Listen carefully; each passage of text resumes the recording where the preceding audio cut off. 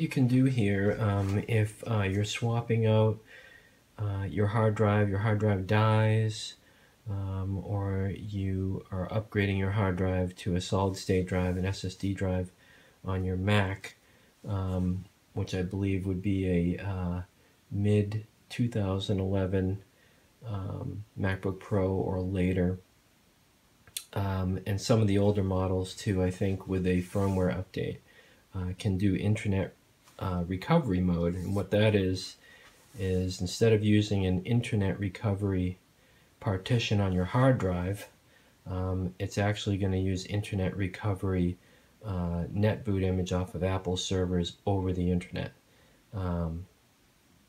So we're going to try that right now, and the way you do that is you hold down the Option Command R keys when you boot up your Mac.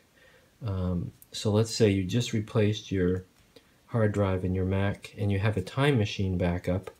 In this case, I have a Time Machine backup on an external drive, and I can just restore that back to my new drive, my SSD drive that I just installed. So let's hold down the keys, Option Command R, and hit the power button and hold those keys down. Option Command R, and your computer will boot up.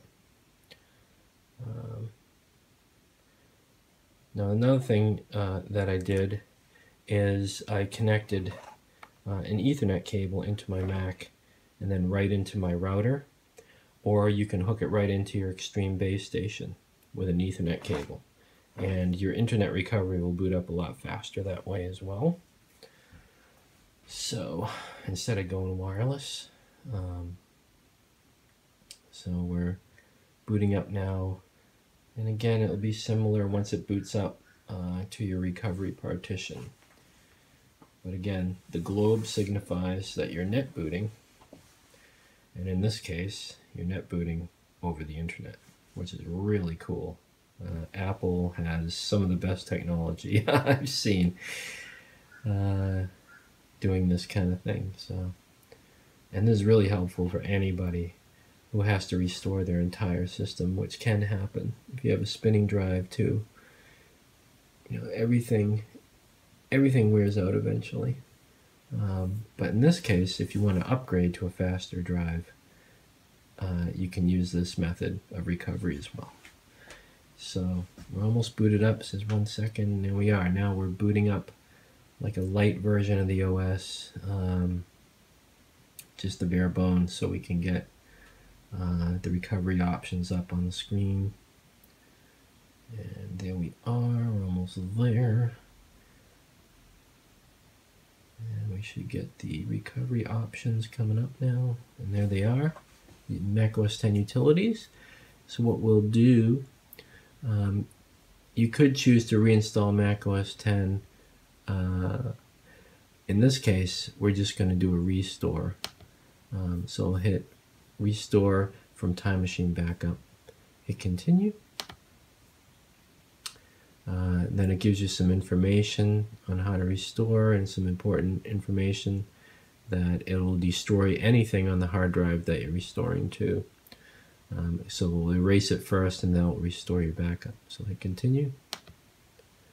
And then it will go try and find, you want to connect your external drive, make sure it's connected to your Mac, USB drive or Thunderbolt drive, and then it will show up here in the list. So now it says select a backup source. That's going to be my USB drive. Hit Continue.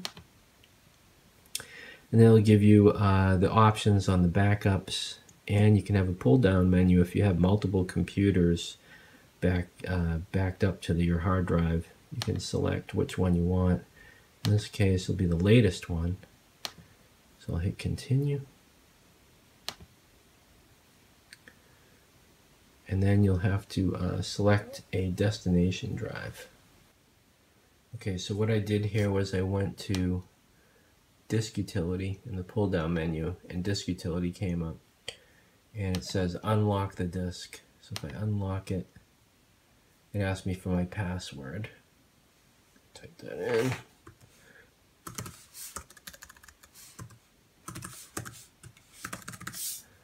Okay, so unlock the disk. Okay, so now it's unlocked. So I'm going to quit disk utility. And there we go.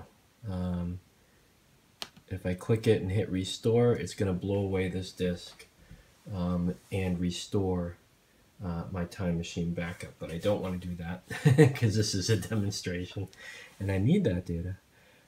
So again, if you upgraded to a new SSD drive, you launch Internet Recovery by holding down the Option Command R keys on reboot, and you'll boot over the internet. And then you'll come up with a screen to restore using Time Machine. You click that, and then you'll see your blank disk here, and you select it and hit restore, and you're good to go. Thank you very much.